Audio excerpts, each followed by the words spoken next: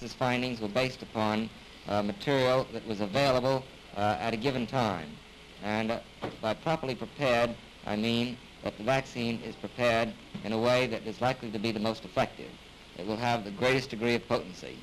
By proper use, I suggest at the present time the use of 2 doses of vaccine, which should provide what we refer to as primary immunization, followed by a booster dose not at 5 weeks, but at 7 months to a year after the initial inoculations.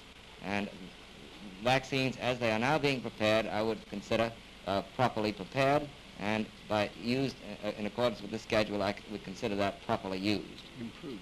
I must add that these are considerable improvements over the way in which the vaccine was prepared and used a year ago. All right, Willie. National Fund. In person. Mr. O'Connor, now that the Salk vaccine report has been completed and found favorable, what is the future of the National Foundation? Well, after I heard this morning of what a great job the American people have done in this fight against polio, I think it would be tragic for them or anyone else to think that this ends the fight against polio. We still have our patient aid program. We had 70,000 patients on our rolls the first of this year. We're not going to abolish polio in the next few minutes or the next few years. We're still going to have a patient aid program.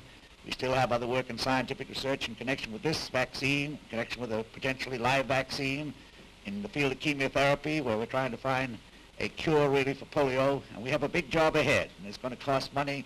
And to think that this fight is over now would be just dropping the whip before the horse is under the wire.